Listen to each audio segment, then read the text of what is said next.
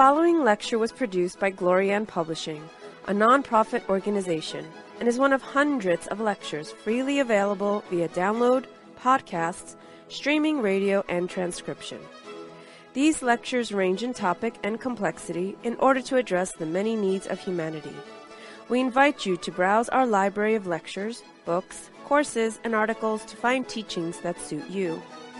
Through the support of donations, Glorianne Publishing has published 40 books, hosts international retreats several times a year, offers free online courses, and many other valuable resources, available to anyone worldwide. All of this has been made possible by the financial support of listeners like you. Your donations make it possible for this free public service to reach thousands of people every day. To make a tax-deductible donation in any amount, even anonymously, visit GnosticTeachings.org. Now, with heartfelt wishes for the end of suffering for all creatures, we begin the lecture. May all beings be happy.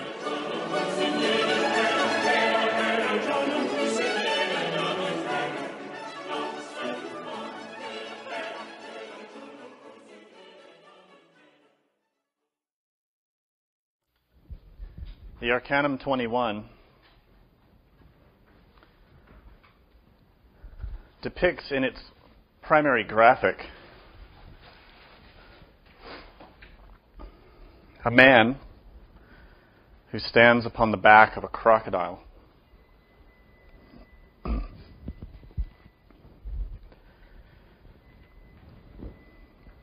Within his hands, he grasps a sacred cross, the Egyptian Ankh, and he also holds a staff. And over his shoulders, the skin of a tiger or a jaguar. And the crocodile under his feet, with his mouth open, gazes upward, ready to consume the daring warrior who stands on his back.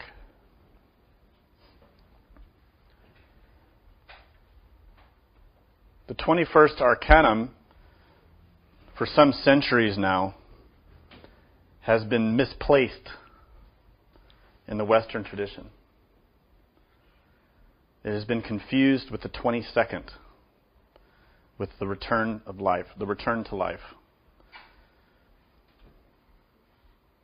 The 21st Arcanum has been called the Fool, or the card 0. And not without a good basis for this mistake. But we know in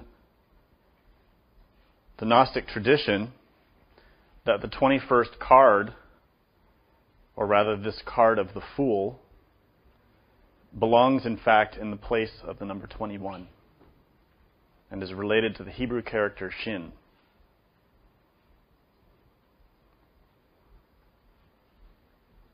You will remember that in the Hebrew alphabet there are 22 letters. These 22 characters symbolize and encode a great depth of initiatic wisdom. And each letter implies and indicates many important facets of the path to the self-realization of the being. When we integrate our study of the Tarot with the study of the Hebrew letters, we uncover why each element is in the position that it is in. Therefore, by analyzing the character Shin and understanding the relationship of that character with the Arcanum 21, we understand why the card belongs where it does. The primary evidence for this is found mostly in meditation. But we find some scriptural authority upon which we can acerbate the claim that the Western tradition has been mistaken for a long time. When we analyze the books of the Bible, we discover, naturally, that the Hebrew characters play an important role in illustrating important structural concepts.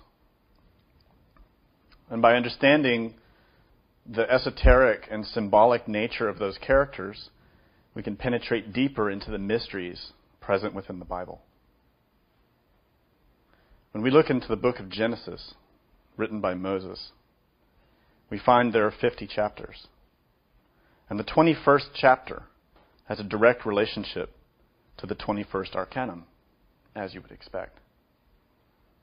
In the same way, when we look into the book of Revelation, which is the last book in the Bible, we also find that the 21st chapter of its 22 chapters relates directly to the 21st Arcanum.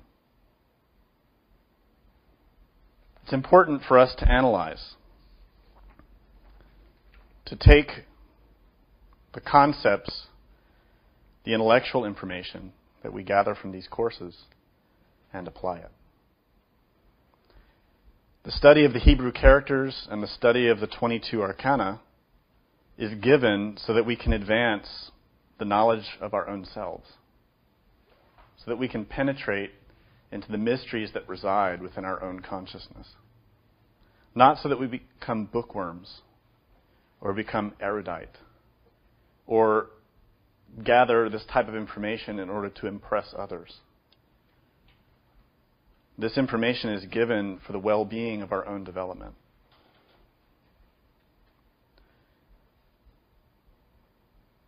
The character Shin has a curious shape.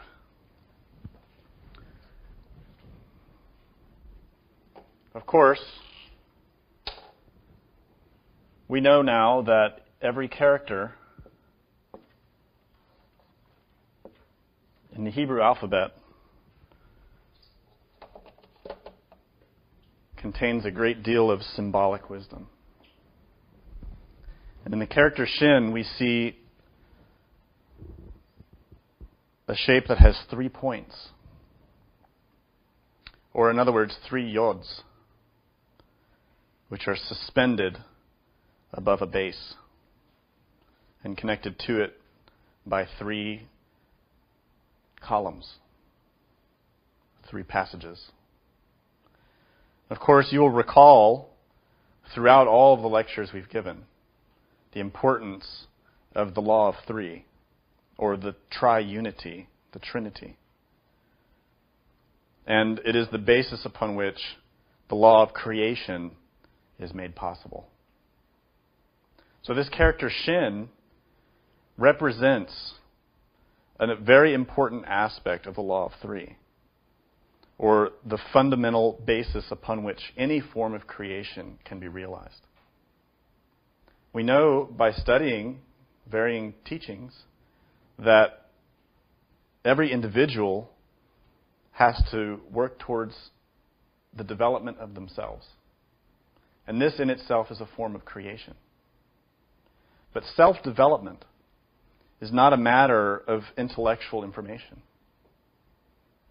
True self-development is not a matter of making promises or having good intentions.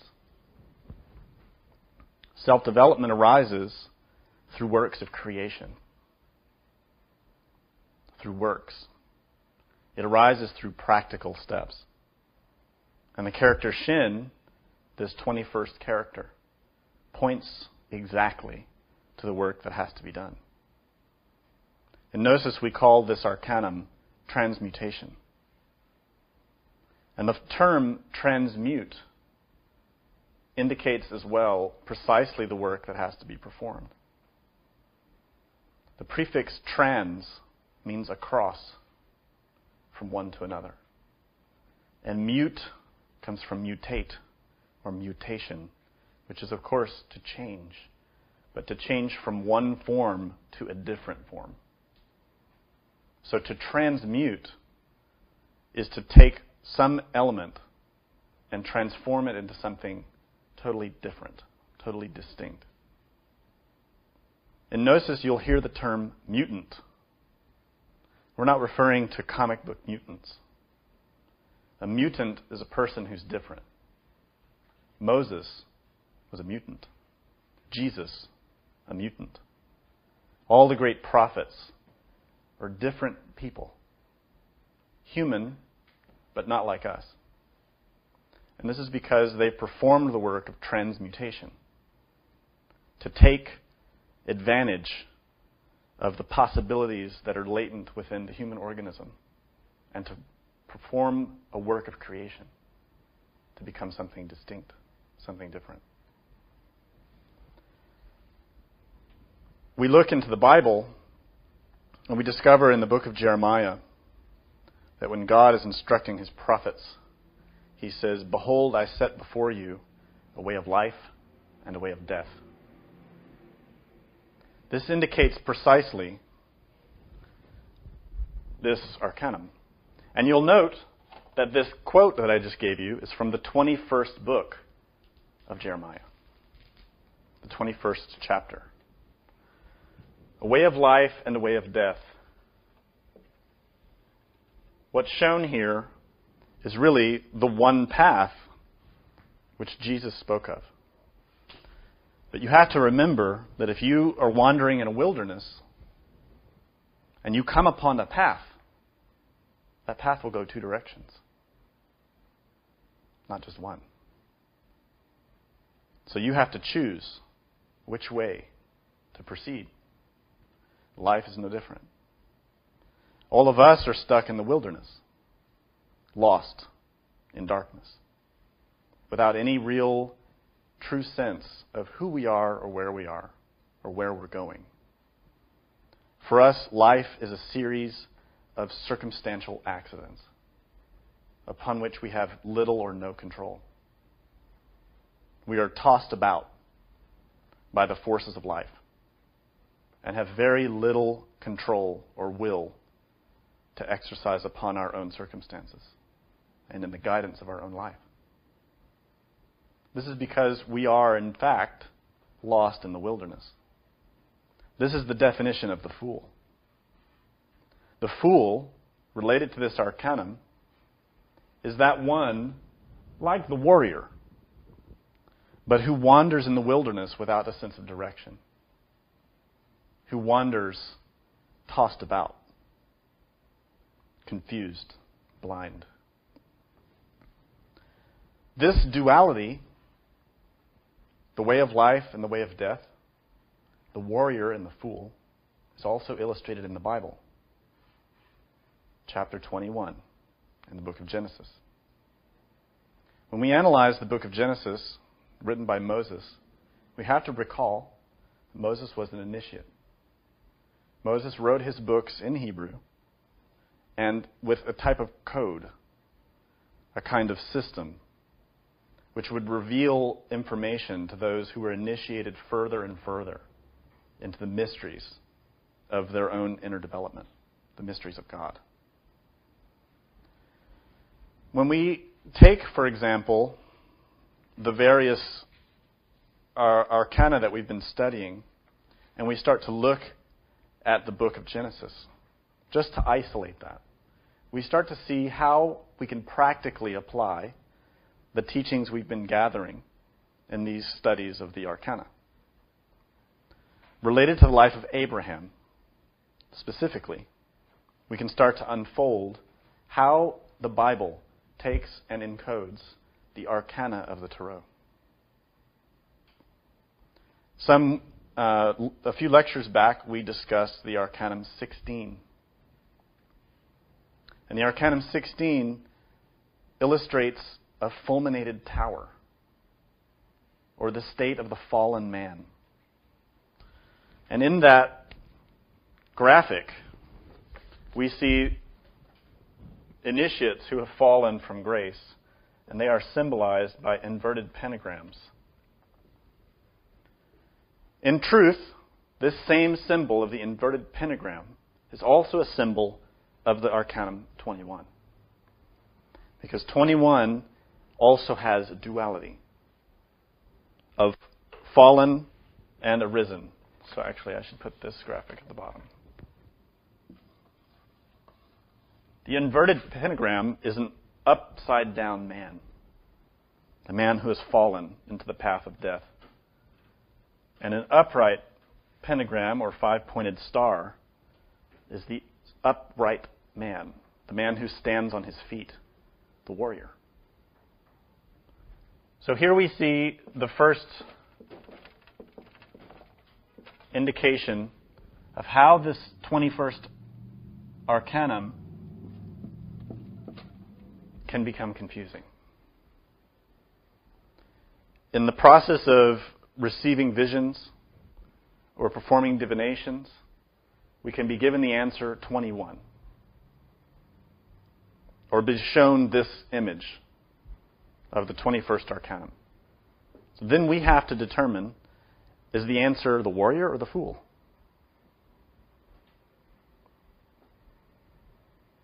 In the book number 16, the chapter 16 of Genesis, we read the story of Abraham. And of course, Abraham is the father of all the great religions. His name means father of the multitudes.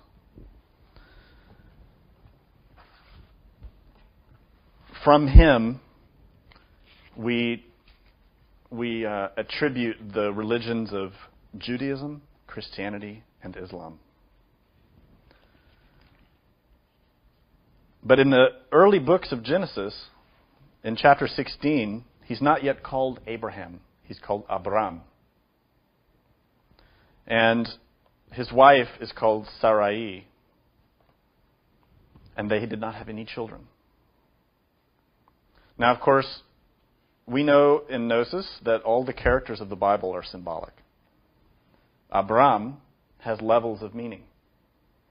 On one level, he can indicate the individual as an initiate, the individual as a seeker after the light.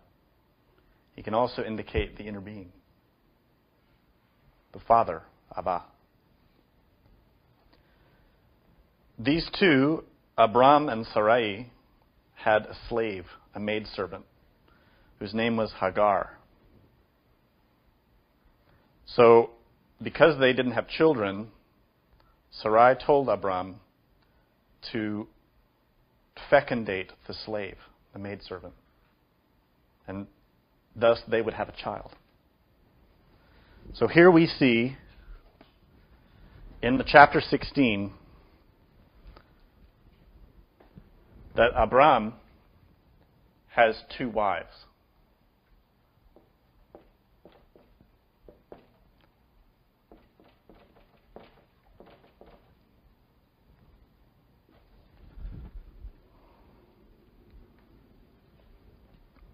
It's interesting to note that Hagar is an Egyptian slave. And her name, Hagar, means forsaken. Now, Hagar, of course, has a son. And that son is Ishmael.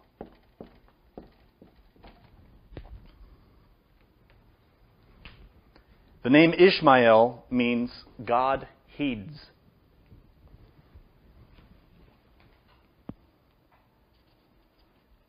Now, in this chapter 16, once the child is born, a conflict arises. And Sarai tells Abram to throw out the slave woman and her child. And so the mother and child are ejected from the home of Abram and wander out into the wilderness. But an angel of the Lord comes and tells her to go back and says, actually, her son is not born yet. Sorry, I'm jumping ahead a little bit. When she's pregnant, she goes out into the wilderness. The angel comes and says, you will have a son named Ishmael, and he shall be a wild donkey of a man. His hand against everyone, and everyone's hand against him.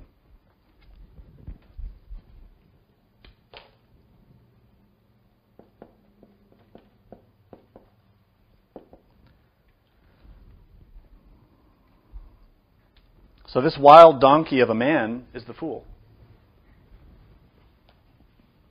This is the fool who's born of the slave woman.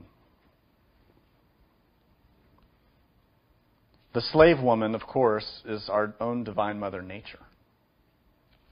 That aspect of the Divine Mother who works within the sphere of Malkut with the forces of involution and evolution. And her children are slaves as well. Slaves of the wheel of samsara. Slaves of life and death. Slaves of karma.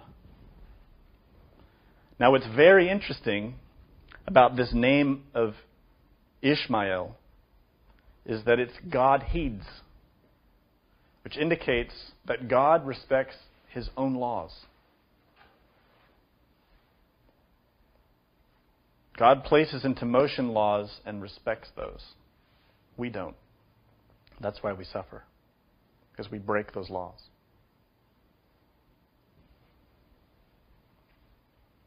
In chapter 17, we see that God offers to Abram a covenant, a promise. And of course, this relates well to the Arcanum 17, hope. And when we advance a little further, we come to chapter 21.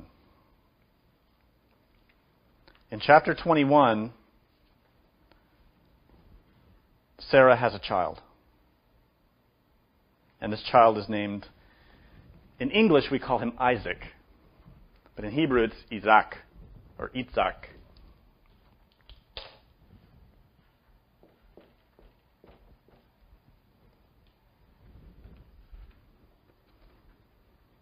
So here we have the warrior.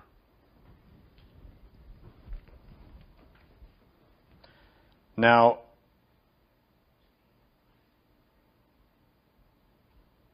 of course, when Isaac is born, Sarah, the wife of Abraham, says, "Cast out the slave child, because he cannot share in my inheritance, in the inheritance of the household." So the slave woman, Hagar, and Ishmael are cast out into the wilderness.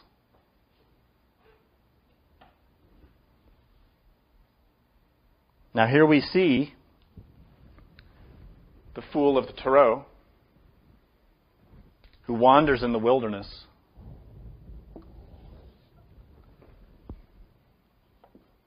of life. And we have Isaac who remains in the house of his father. So Isaac symbolizes the soul.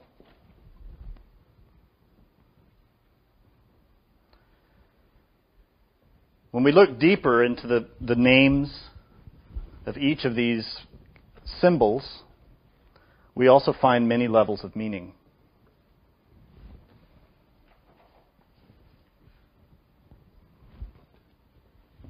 Ishmael, when you add up the characters that make the name, the total is 451, because each letter is a number. And when you reduce that 451 Kabbalistically, it becomes the number 10. So Ishmael, who's the fool, the wild donkey of a man, is a slave of the number 10, the wheel of karma, the wheel of samsara, the wheel of life. And we look at Isaac, or Itzak, his name, when added together, becomes 199, which when you reduce it is 19.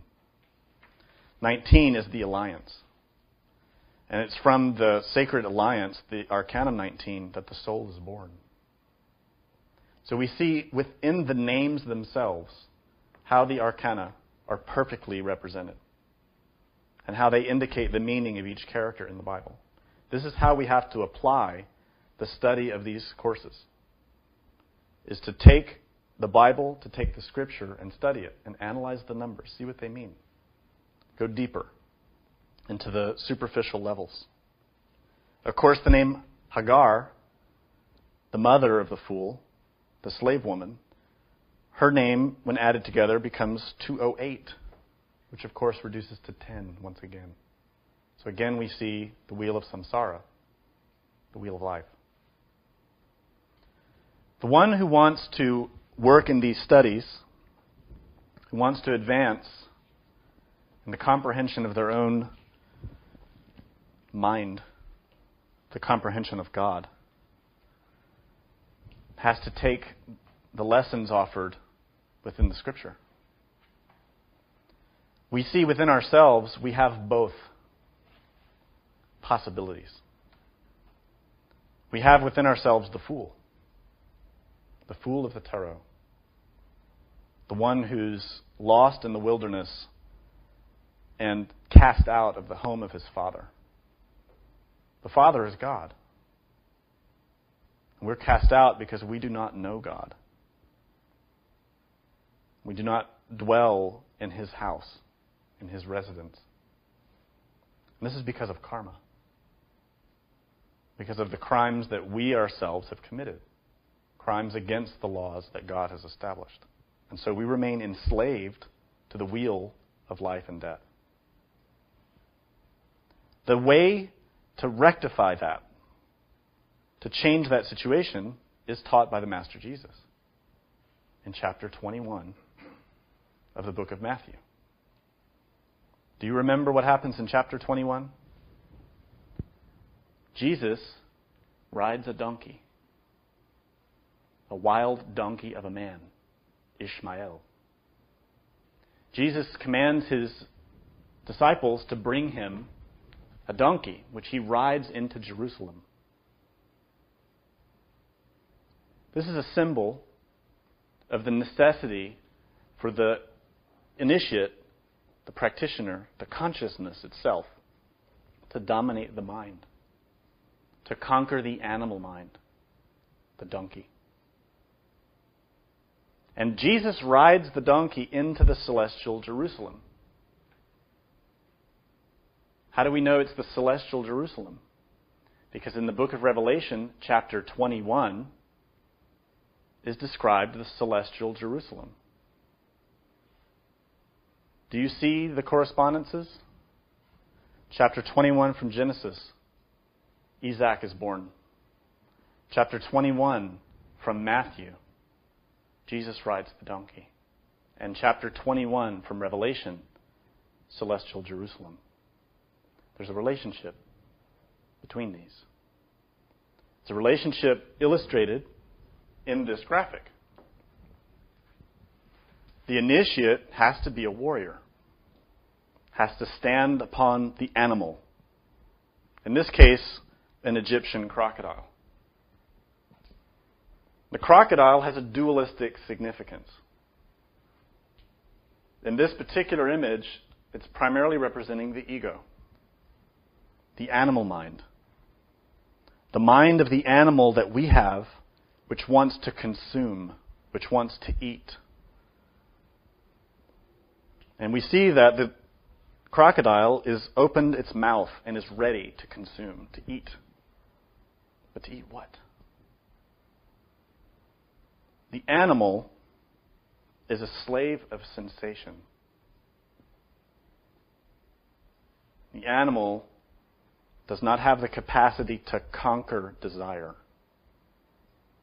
The animal is enslaved by desire. Ishmael symbolizes the animal mind, the donkey, which is enslaved by animal desire. Desire for what? Sensation. The animal is enslaved by sensations.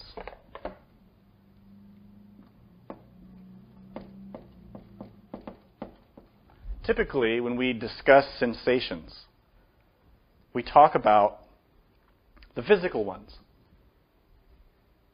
We have the sensation of sight, the perception which allows us to receive and interpret visual imagery. We have the sensation related to our ears. We have sensation related to taste, to touch. There are 5 primary physical sensations. But we fail to realize our own relationship to sensation. Within us, we have the consciousness.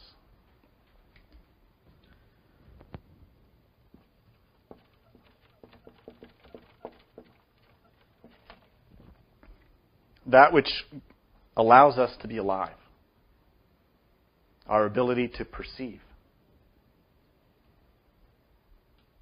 And as we exist within a physical organism, we're receiving impressions, vibrations, from moment to moment.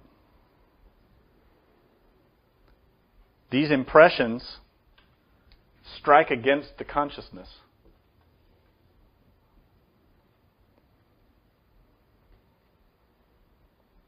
They're received as impacts from the exterior world.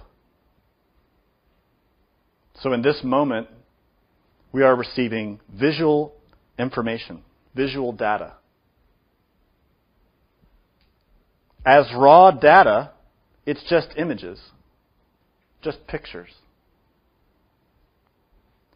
But we translate that. That data, that information, is interpreted.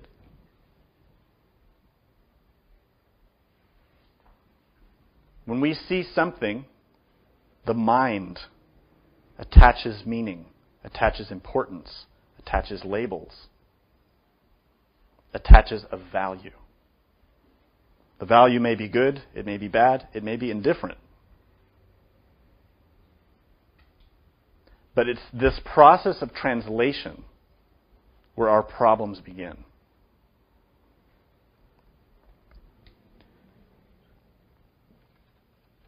When we receive information through the senses and our consciousness is not awake, that information, that data, is interpreted mechanically by the animal mind, in accordance with the conditioning of that mind. We see an image of a car. If we come from a background of a native person, a person who's always lived in the wilderness, the image of that car will produce a particular kind of action, a reaction in the mind, a particular kind of interpretation, which will be distinctly different from the type of person who's lived around cars their whole life.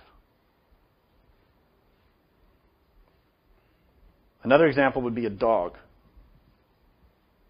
A person in the Western culture who sees a dog and receives that impression, that image of the dog, will attach to that image all of his own or her own past experiences related to dogs. So if that person had a traumatic experience, fear will arise.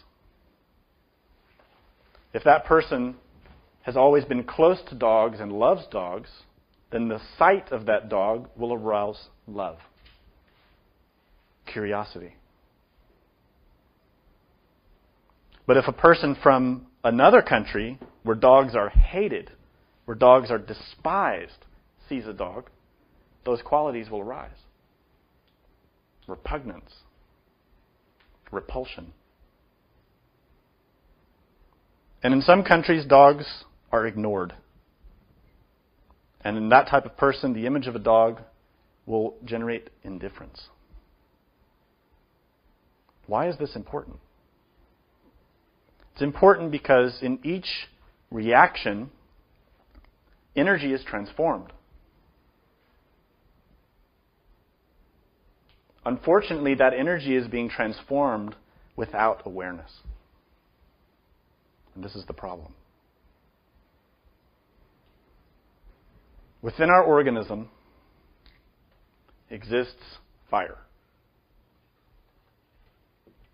Shin, as a character, represents fire. And you can see in its fingers, it looks like flames. That fire is the fire of the Holy Spirit, the fire of the Trinity, the fire of God. That fire penetrates within our organism as a resource, as fuel. And we utilize those forces from moment to moment according to our use of the mind. Of course, the most refined presence of that energy is sexual energy. It's the most potent. But that energy actually is what illuminates our three nervous systems. And it's through the nervous systems that we perceive sensation. So as we perceive imagery, as we hear sound, as we taste, as we touch, we're transforming forces. But we're utilizing the holy character of Shin. We're utilizing energies which God has given to us. Those are creative forces. The law of three, embodied in this character. So when we receive an image which arises in us fear, those energies are utilized by that fear to feed itself. And that fear becomes stronger. If we have a conflict with a person, and someone is speaking lies about us, and we hear about it, those impressions, those words, the gossip, the story, enters into the field of our consciousness. And we take that data, we interpret it, we translate it. But we translate it according to our pride. Our pride which says, I'm innocent. I'm a good person. They're lying about me. What does that generate naturally? Anger. Resentment. Fear. Fear of rejection. Fear of people laughing at us. Fear of people leaving us. Each one of those little processes is a transmutation, a transformation, but along the way of death. Because that energy is being incorporated by the animal mind. The animal mind which desires for pride to feel good. The animal mind which desires to be admired, which desires to be envied, which desires respect. Sensation is not limited to the desire for chocolate. It is not limited to the desire for sexual pleasure. It includes them. But animal desire is for sensation. And sensation is beyond mere taste, touch on the physical level. We tend to think of sensation as merely physical. And it's true. When we experience anger, we may feel physical sensations related to anger. When we feel shame, we may feel physical sensations related to shame. But we also experience emotional sensations, mental sensations. Think about it. Where do you feel sensations when you're dreaming? Not with your physical body, because your physical body is asleep. But when you're dreaming, you can taste, you can touch, you can hear, you can see. And this is because the astral protoplasmatic body and the astral solar body also perceive sensation, but in the astral world. The mental body, what we call the mental body, which is really just the animal mind, also perceives sensation, but in the mental world, related to the mind. Our consciousness experiences sensation in its level. And all the levels of the mind, all the levels of the consciousness, sensations occur. Because in all levels, there is matter. And sensation is a vibration of energy and matter. Beyond physical matter. Here we have an important aspect of the 21st Arcanum. 21, of course, if we break that down Kabbalistically, 2 plus 1 is 3. This law of 3 is that force, the law, which manages creation. And of course, as I mentioned, we can create for good, we can create for bad. What Western esoteric traditions have called the astral body is really just the body of desire, which in Sanskrit is called the Kama Rupa. And in Gnosis we call it the lunar astral body. It is not a true astral body. It is what we call protoplasmic. This is because this body has been given to us by the Divine Mother Nature. Do you remember who she is? Hagar, the slave woman. Hagar symbolizes how the Divine Mother Nature, through the auspices of God, receives the Yod, the creative forces of God, related to the number 10, which is this Yod of Shin. There's 3 Yods at the top, right? And that fire, that impregnation, develops in us, and we enter into the process of evolution. And through that process are born our protoplasmatic bodies, the lunar astral, the lunar mental, and of course our physical and vital bodies.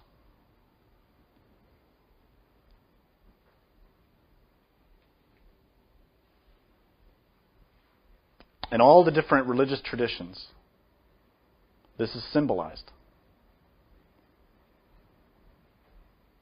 In the Gospels, we know that Jesus, who symbolizes the Christ, the one that can save us, he is betrayed by 3 traitors. These 3 traitors symbolize 3 aspects of our own psyche. They are, of course, Pilate, who's related to the lunar mental body, or the animal mind, which reasons. And Pilate says, I wash my hands of the whole thing. I'm not guilty. I didn't do anything wrong. He's guilty. But he reasons, he rationalizes. And this is what our own mind does. We commit crimes all the time, but we rationalize it. We justify it. And this is the activity of this demon of the mind. We also have the lunar astral, which is that body of desires, the Kama Rupa. It's that part of us which is more emotional, which is more desiring of feeling, desiring of sensation. We also have, this one's called the demon of desire, right? The demon of desire. And then we have the demon of evil will, I forgot, the lunar astral, or the demon of desire, is also called Judas. Evil will is Caiaphas in the Gospels. These 3 traitors are also in the Egyptian mythology. Apopi, Hai, and Nept. They're also in the Masonic tradition, the 3 traitors of Hiram-Abif. We have 3 traitors in many different traditions. Dante's Inferno, the Divine Comedy, and the ninth sphere itself and the mouth of Lucifer are three traitors. These three traitors are an inverted triangle. Black because of the ego. And they symbolize different parts of our own animal mind. These are the parts of our mind which take us on the path of death, which desire to take the forces of Shin, the forces of God, and utilize them to feed desire, to fortify our sense of self, to help us find security in material things. And they hypnotize us with many illusions. This is why in Buddhism, these three are represented by the three daughters of Mara. Mara is that demon who tempts the Buddha by sending his daughters who weave illusions to tempt him. These are symbolized by the three temptations of Jesus, when Lucifer appears and tempts him 3 times. These temptations are within our own psyche. And we face these temptations every day. To become a warrior requires that we take those forces, the forces of Shin, and we comprehend sensation. The Buddha Shakyamuni said, whether in praise or blame, gain or loss, victory or defeat, be like a great tree in the midst of them all. Be serene, be indifferent. Whether in pain or in pleasure, whether in profit or in loss, whether in riches or in poverty.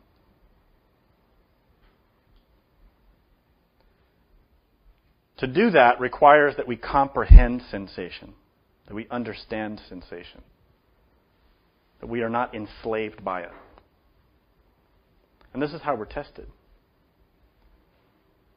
This is how our own psychological trainer, who's within us, presents us with temptations, presents us with ordeals through sensation, not through the intellect.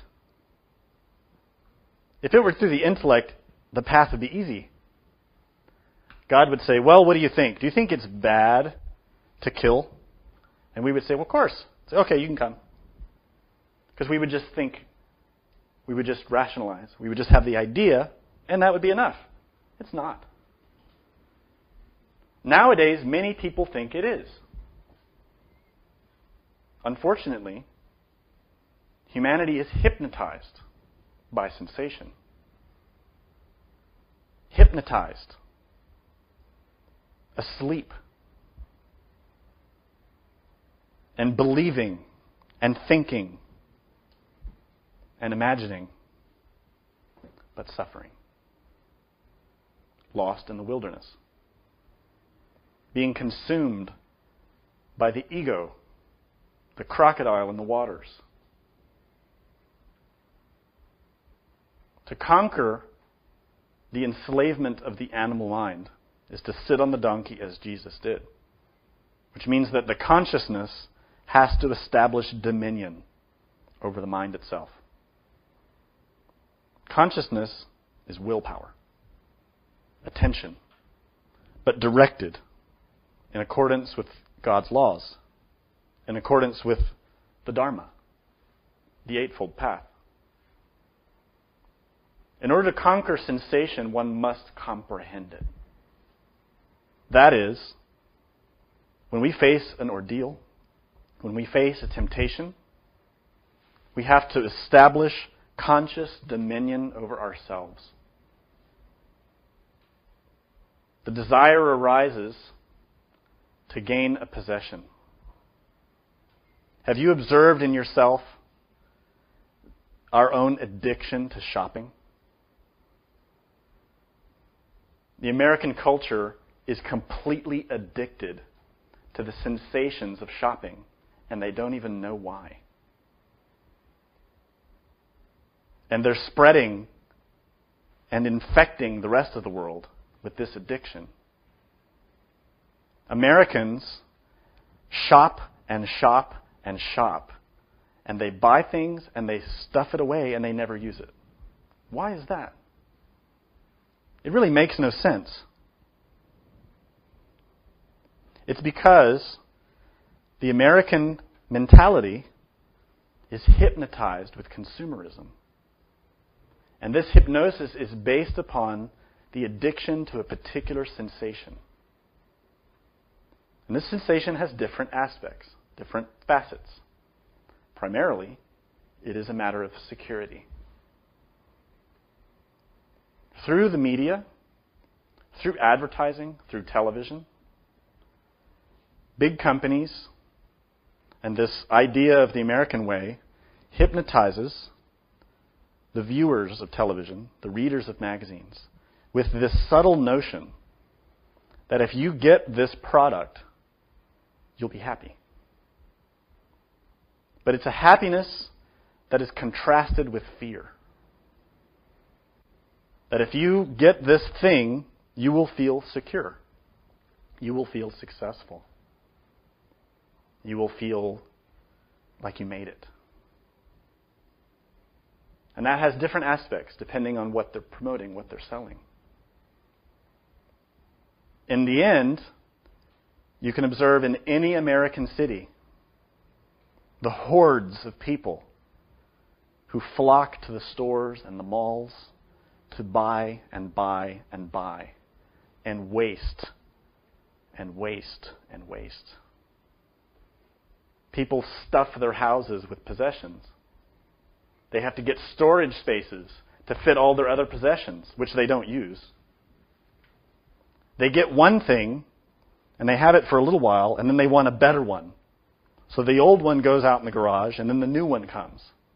And there's this step-by-step accumulation of material goods. Why? What is this based upon? What does it solve? How does it help? Who finds happiness from material goods?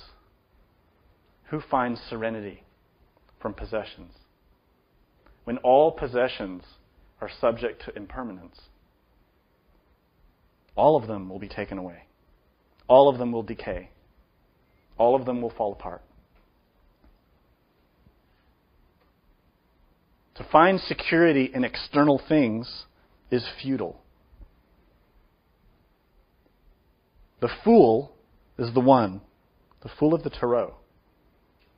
If you look in the classic image of that card, the fool, he's carrying a stick with a bag. The bag is all his attachments. All the things that he thinks he needs to be happy. To dress a certain way. To appear a certain way. To have certain possessions. To own certain things. To belong to a certain group. This is all foolishness. Because in the space of a heartbeat, death arrives. What difference would it have made? All of these things. We have this notion that the material development of our culture has driven us to reach these great heights of technological achievement, and that our civilization is the greatest in history. This is a fallacy. Our culture, our world, is consumed with suffering. We have so many beautiful inventions, and still people starve to death every day. We have so many beautiful things, so many things that we're proud of, and yet in these times, there is more slavery in the world than ever before. But we don't know it. We ignore it. And we ignore it because our own donkey mind is so addicted to sensation so addicted to trying to make itself feel better, that we cannot even perceive the realities around us. The tremendous suffering that's happening with our neighbor, with our family members. The comprehension of sensation comes when in each moment we analyze what is arising and what is passing in us. And we question our own impulses to act. We question our own feelings. We question our own thoughts. We begin to exercise conscious control over our activities. It begins here in the physical world. It begins by exercising conscious control over our activities in our three brains. The three brains are the vehicles through which these three traits work. Pilate, the demon of the mind, works through our thoughts, through the way we rationalize, through the way we reason. Oh, I really need to buy this because of this and that. Oh, I can really see good reasons to get it. I really need that. I really need to make this and that change. I really should leave my wife because of A, B, C, and D. I really should blah, blah, blah. With craving. And with aversion, it does the same. Oh, I shouldn't do that because of blah, blah, blah, blah, blah.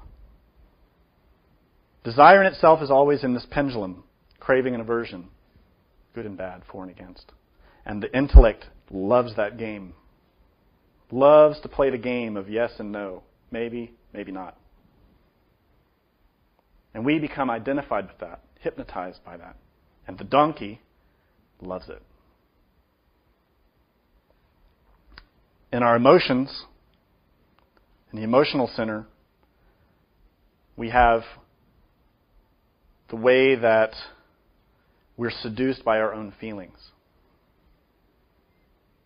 The way that we're seduced by desires through the heart.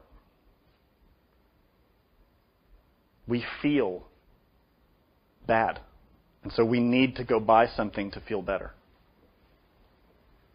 We feel bad, so we need to eat something to feel better. We feel bad, so we need to punish someone to feel better. The demon of desire works through the heart and tempts us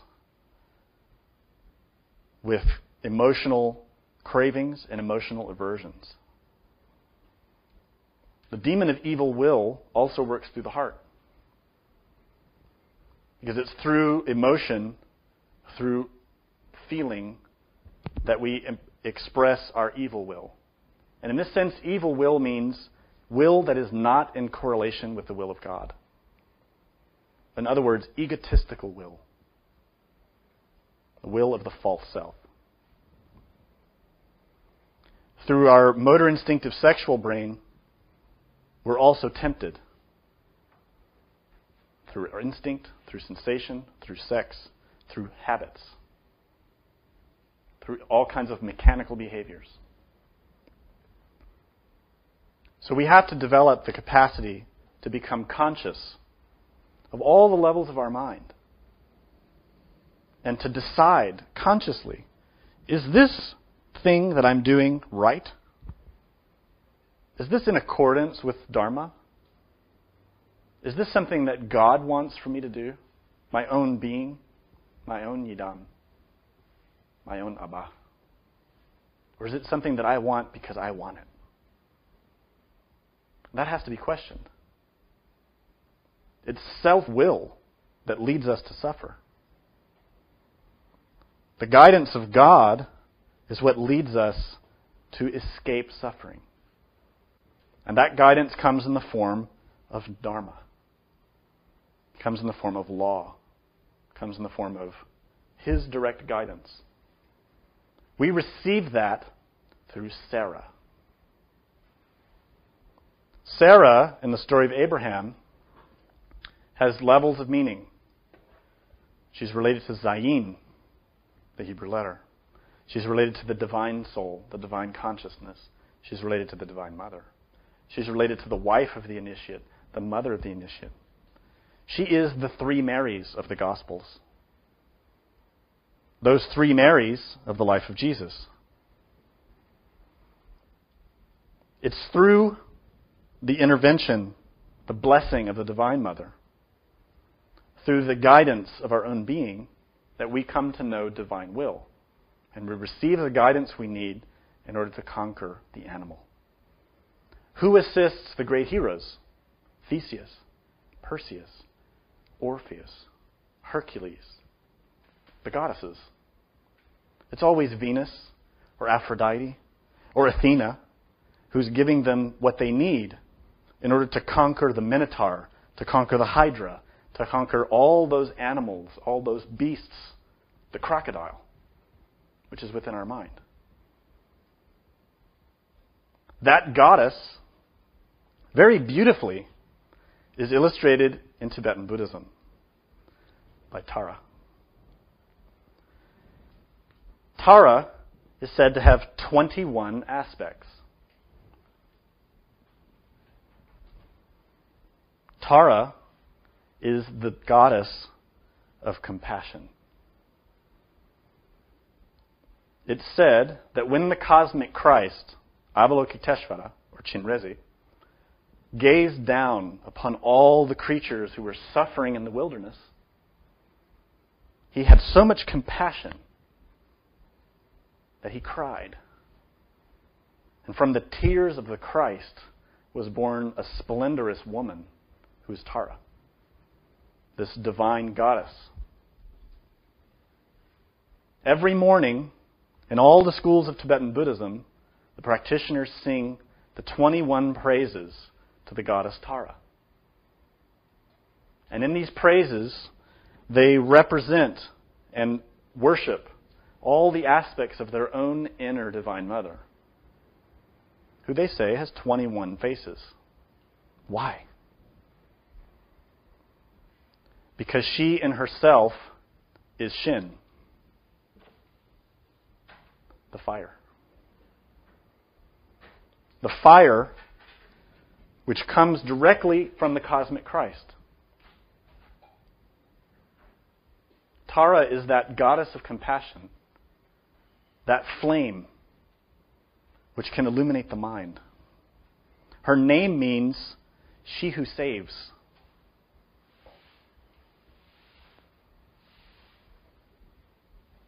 And it's by harnessing the forces of Shin that we're able to choose the way of life. The Divine Mother has to embody herself within us, to be born within us. In other words, Sarah has to give birth to Isaac.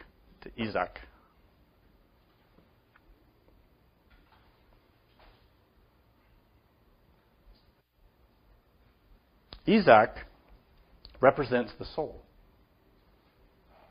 Isaac represents the solar bodies, that divine chariot which Krishna will drive in the Great War. Krishna, of course, being the Christ. That soul, the solar bodies, are three. And they're born from the power of Shin, between husband and wife, Abraham and Sarah, when they work in transmutation. Isaac is born after Abraham and Sarah take a vow of chastity. In other words, God commands them that every male shall be circumcised. And circumcision is a symbol of an ancient pact to cut animal desire, to cut the addiction to sensation, and to save those forces, those energies, and harness them with divine will in order to create the soul.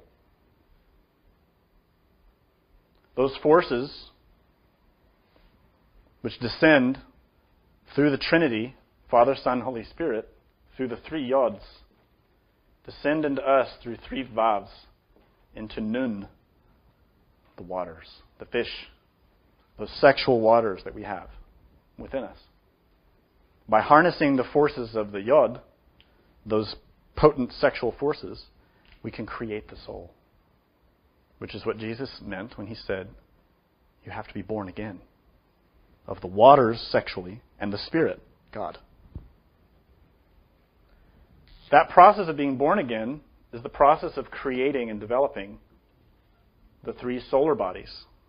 The solar causal body, related to Tiferet, which is the body of conscious will. Conscious will over sensation.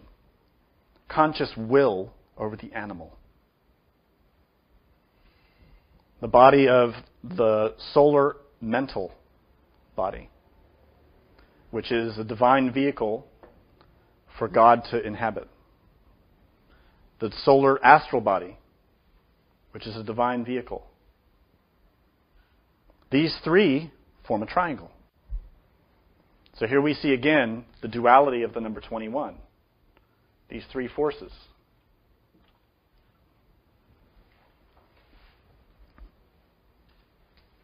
The vehicle of the soul is symbolized by Isaac. And of course, he's born in the 21st chapter of Genesis.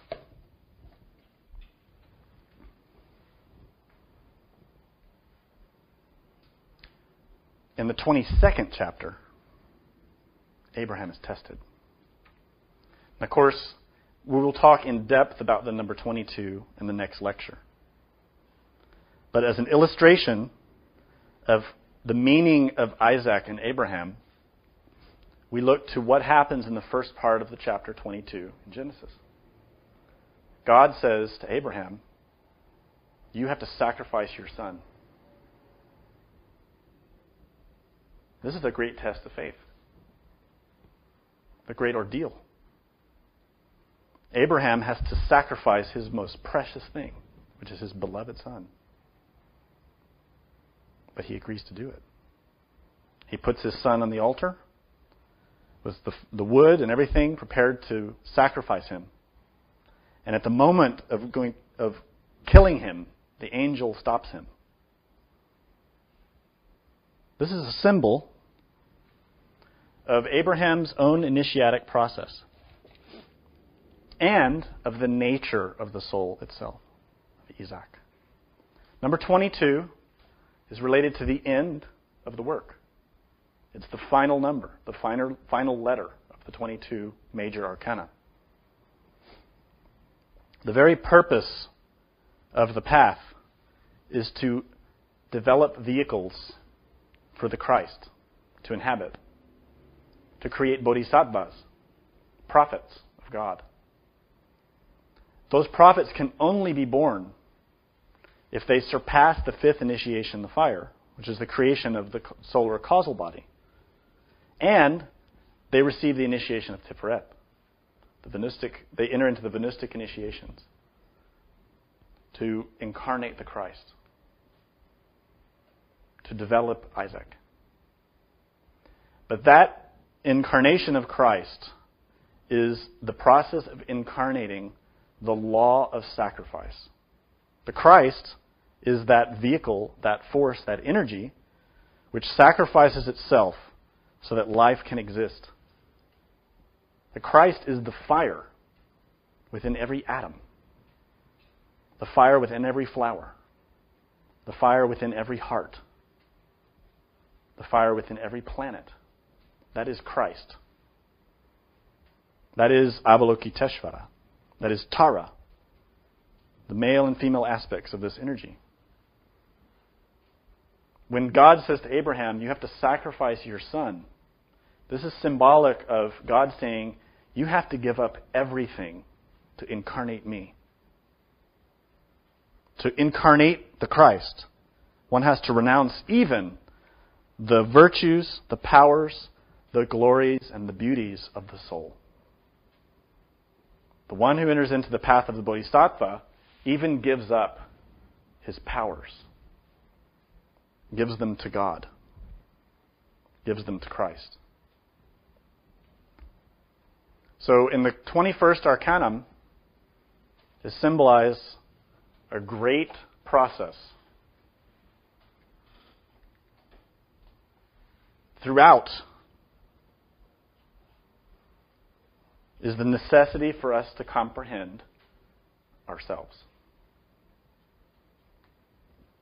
If we remain slaves of sensation,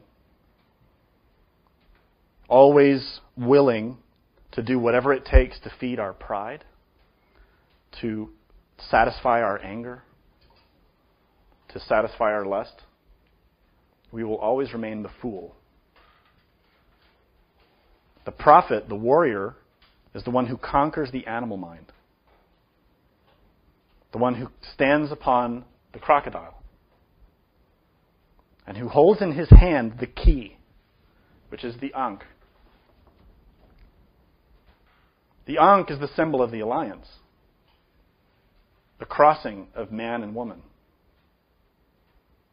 the key of life. We know that this initiate is walking on the way of life because he holds that key in his hand with respect. And in his other hand, the staff, which symbolizes the spinal column, the staff of Aaron. And over his shoulders is the animal conquered, the jaguar.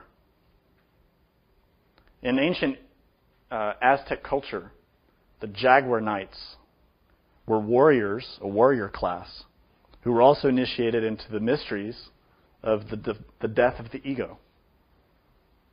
And the great mystery of the jaguar was to consume, was to conquer one's own ego. This has a curious relationship to the earliest forms of Bushido, which is the Japanese warrior code, in which the samurai would not fight if he was angry, would not enter into battle if he had a negative emotion in himself. And the entire development of that code of Bushido was the perfection of attention, to develop conscious will over oneself, but perfect. In the top portion of this graphic, we see two moons, one black and one white. These are the antitheses. This shows the fundamental axiom of this card, which is the battle between the way of life and the way of death within our own mind. Are there any questions?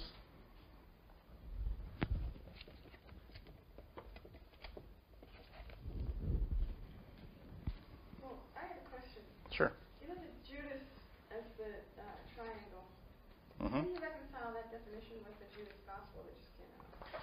Judas, like all the other prophets or all the other disciples, in fact, like pretty much every character, has many levels of meaning.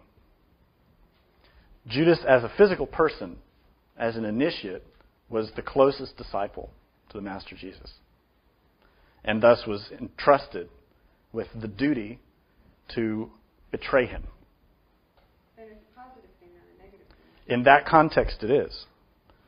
And we have our own Judas within our own consciousness, which is an aspect of our own being who will teach us mysteries related to that. But Judas also represents aspects of the ego. But Judas the initiate was demonstrating that by betraying the Lord. His action was designed to symbolize parts of our own mind. In the same way, people say Mary Magdalene was a prostitute. She was not. She was symbolizing a tendency or a quality of our own animal mind. So we have to look deeper than just the literal levels of what each person, which each symbol contains. There's many levels. That leads me to another question. Sure, go ahead. Jesus, Judas, and Pilate, they're all real people as far as I know. Mm-hmm. I mean, obviously I don't know, Right. But my assumption is they're real people. The earlier Abraham, Sarah, Hagar, Ishmael, Mm-hmm. why weren't they real people? Who says they weren't? I thought you said they were. You said They're symbolic. What happens is that the lives of the initiates become stories that are used to illustrate the teachings themselves. So parts of the initiate's life is used to later tell the story of initiation, to tell the story of the process. So, for example, Jesus, his life story was written as a symbol, but it's not his literal life. It's symbolic. The same with Moses. What's written there about Moses is symbolic. It may borrow from his literal story, but it isn't fully literal. The reason we have Scripture is to teach us how to come out of suffering. And it would serve us no purpose to know the intimate details of the life of these people. What helps us is to understand the initiatic processes, the laws, the ordeals, the psychological lessons. And that's why the Gospels and the Scriptures are written the way they are. And this is true of every tradition. In the life story of Quetzalcoatl, in the Aztec tradition, we see the same thing. We see a beautiful story of how that particular initiate represented these mysteries. We see the same in the life story of the different saints and sages from India, from China. What's most amazing and confirms this point of view is when you compare them all, they all have the same elements. And so it confirms that these stories are symbolic. They may have aspects of literal truth, but they're largely told and kept and passed on to teach us how to change. Did you have a question? Yeah, I'm wondering, do you see any relationship, as I've heard in other places that, talk about Abraham or Abraham, that there's some relation between Hinduism, Abraham, like Brahma, or...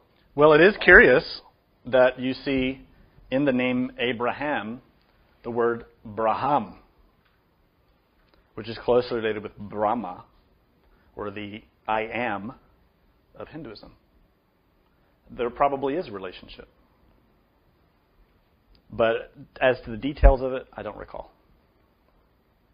Yes? Excuse me. Sarai and Hagar, Mm-hmm. those two. Why did the angel ask her to go back? Was she pregnant when he She was said pregnant, right. to go back? And then later to be thrown out. I don't understand that. Okay, it's a good question. Sarai to do that, to cast her away when she's the one that made the choice of her. Are they two sides of the coin? Did that have to happen? Yes. Okay, let me explain. In the story of Abraham, Sarah, and Hagar, there are processes that unfold. Hagar becomes pregnant and is thrown out. And she comes back. And then she gives birth and she's thrown out again. What this represents is our own development. We are what we are because of God, who's Abraham, right? But we also are what we are because of the ego, because of our own mistakes. And due to that, our own animal aspect, that donkey, Ishmael, cannot take of the inheritance of God.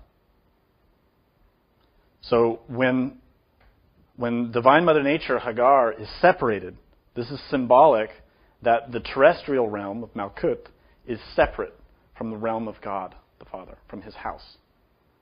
You follow? So when we inhabit this physical vehicle, we're in the wilderness. And our own Divine Mother Nature gives birth to our protoplasmic bodies, which is Ishmael. And we inhabit that. That includes this physical body. In early stages of evolution, as these bodies are being developed, we are in the house of God because we receive the commands of God directly as we develop in the lower aspects of the kingdom. Malkut. But there's a stage at which, when we take on these bodies and we start to develop the ego, that we're cast out. So we have to leave the house because of the ego. Right? We cannot take the inheritance of God because the ego is alive in us. So we're cast out. Now our Divine Mother Nature loves us so much, she comes too. And to help us, to protect us. But what's curious about the love of the Divine Mother Nature is that if we don't kill the ego, she will do it. But it's not pleasant. And that aspect of the Divine Mother Nature is Durga, Kali, death.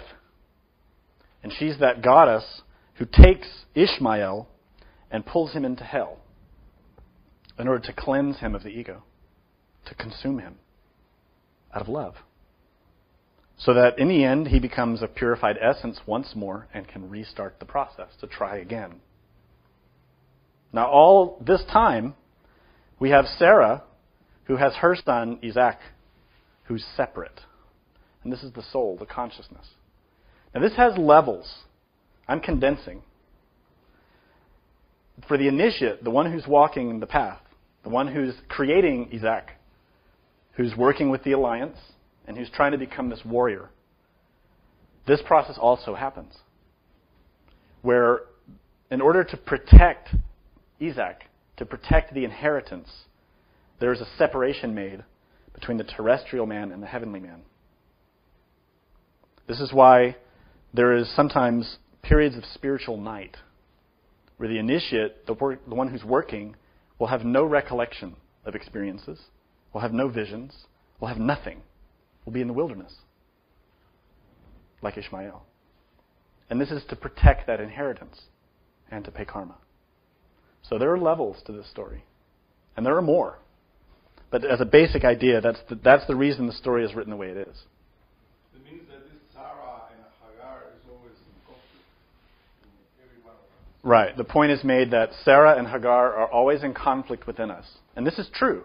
These are aspects of the Divine Mother within ourselves who are in conflict with one another because they have developed different parts. Now, in the ultimate sense, they are both the Divine Mother, ultimately speaking. But in our level, there is that conflict, and it's because of the ego. And interestingly, you can see that in the 21 forms of Tara. She has many aspects. Some are fierce and wrathful, and some are very peaceful and serene. So you see that in all the different traditions, how the different aspects of God are symbolized. Any other questions? All right. Please join us for the final lecture next week.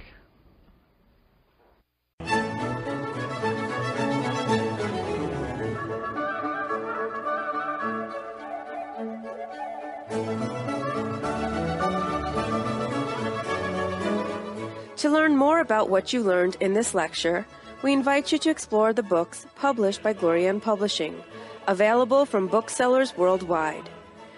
You may also be interested in online courses or upcoming retreats, all of which you can learn about at GnosticTeachings.org.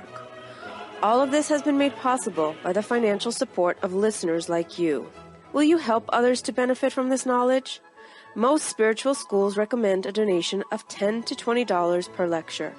Every donation helps. Make a donation now at GnosticTeachings.org. Thank you. May all beings be happy.